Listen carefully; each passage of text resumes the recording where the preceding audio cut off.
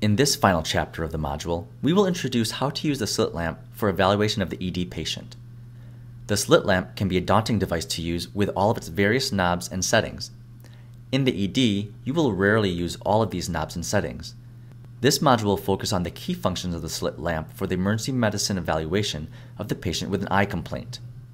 While slit lamps in different EDs may be slightly different, they all have common basic components and functions.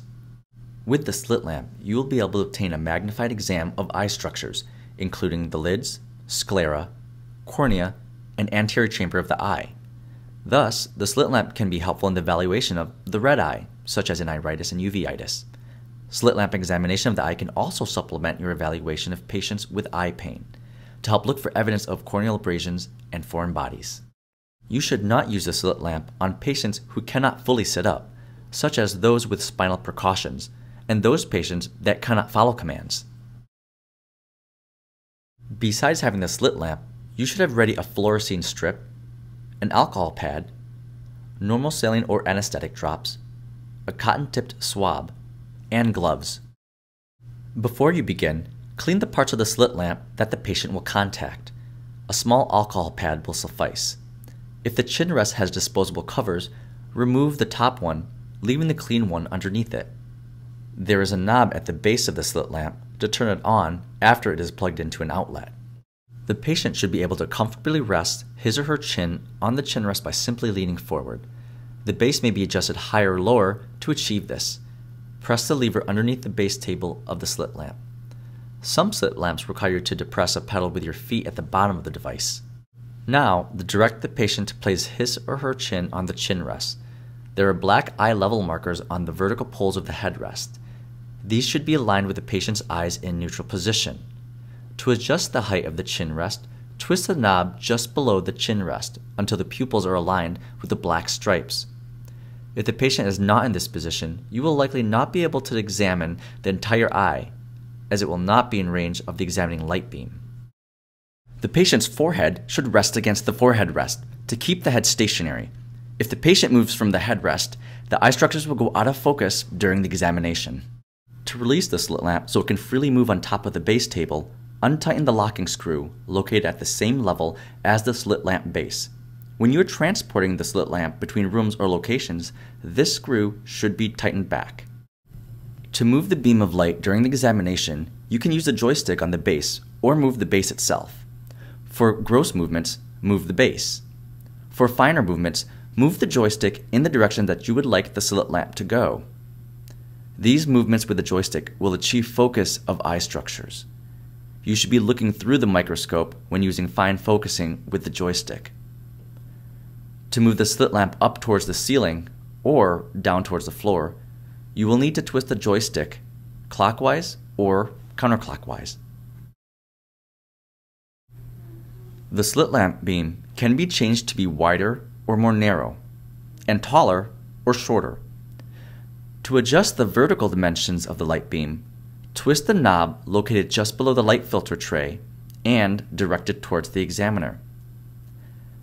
To adjust the horizontal dimensions, twist the knob at the base of the swinging arm of the slit lamp. Broadening of the beam helps to illuminate more of the eye during examination and surface study. Narrowing of the beam is used for patient comfort and examining the depth of structures, like the anterior chamber and cornea. There is a knob right in front of the eyepiece to change the magnification of the slit lamp. If you only see a small portion of the eye, you may be looking with too high a magnification, and you should go down in magnification so that you can see more of the eye initially. Start by using the lowest magnification and the maximum height and width of the light beam that is comfortable for the patient. The microscope and the light source are mounted on separate swivel arms. In the basic exam, swing only the light source arm to about 45 degrees to the temporal side of the eye. Have the patient focus on a target so that their eyes are still. Sweep across the upper lid and then back over the lower lid. After that, examine the cornea, looking for irregularities.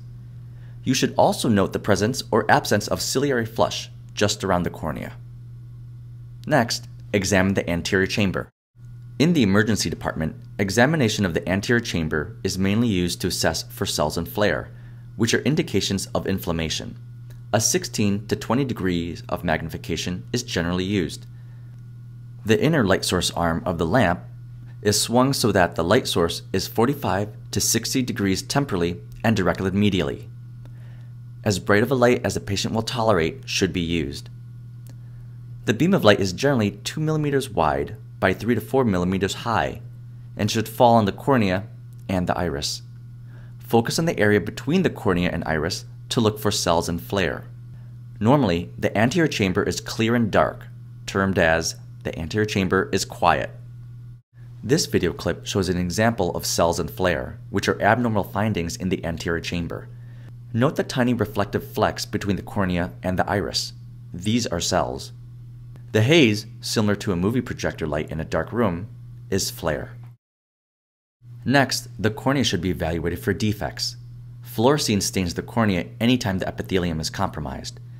The dye doesn't actually stain the cells themselves, but pools within defects, making it possible to detect areas of damaged cornea. Have the patient remove any contact lenses, as fluorescein stains soft contact lenses. To place fluorescein in the eye, have the patient tilt their head back or have them in a semi-recumbent position. Open the packaged fluorescein strip and moisten with a drop of saline or water. If the patient has tearing, then no saline or water may be needed.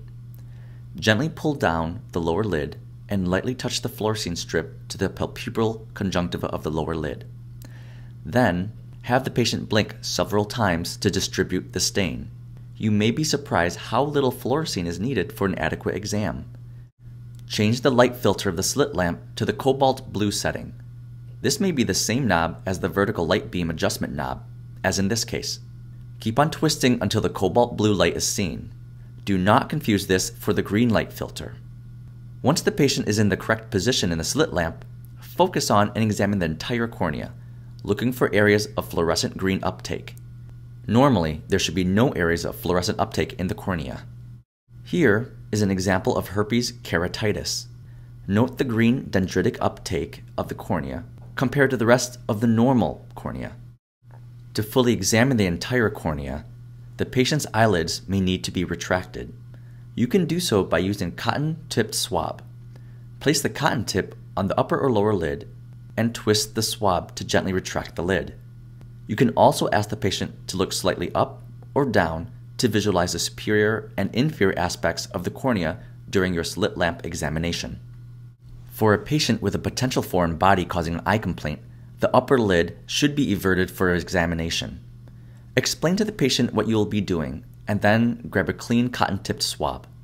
Grasp the upper lid and eyelashes with your thumb and index finger and pull outward and slightly downward. Gently push down on the tarsal plate with the cotton swab while lifting the lashes up.